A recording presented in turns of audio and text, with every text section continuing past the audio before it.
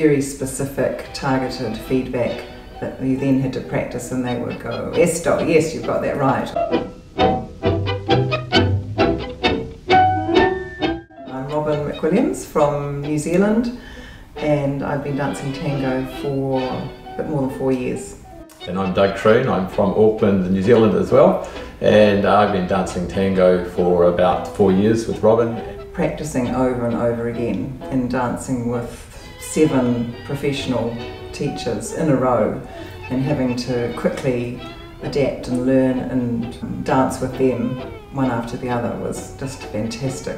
They're always so positive and always supportive anyway, no matter how many mistakes that we made along the way as we tried to understand the fundamentals of what we were being guided through Sebastian's lesson.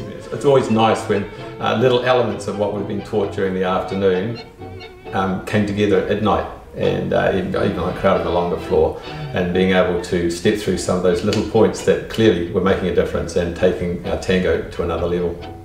I was told more how to address those and how to own the dance myself, own it myself and what to do.